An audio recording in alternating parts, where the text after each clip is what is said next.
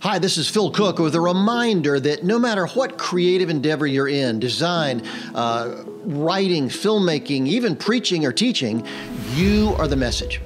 Listen to that carefully. You are the message. The fact is, no matter how great your message, if people don't like you, they're not interested in listening. You need to understand that your life, your history, your experience is just as powerful as any message you share. You need to embody the message. You need to embody the purpose that you're talking about and the teaching you're sharing. This is so critically important for any communicator. You are the message. Your background, your history, your experience goes into shaping that message in a unique way that is different from everybody else. Never forget, you are the message.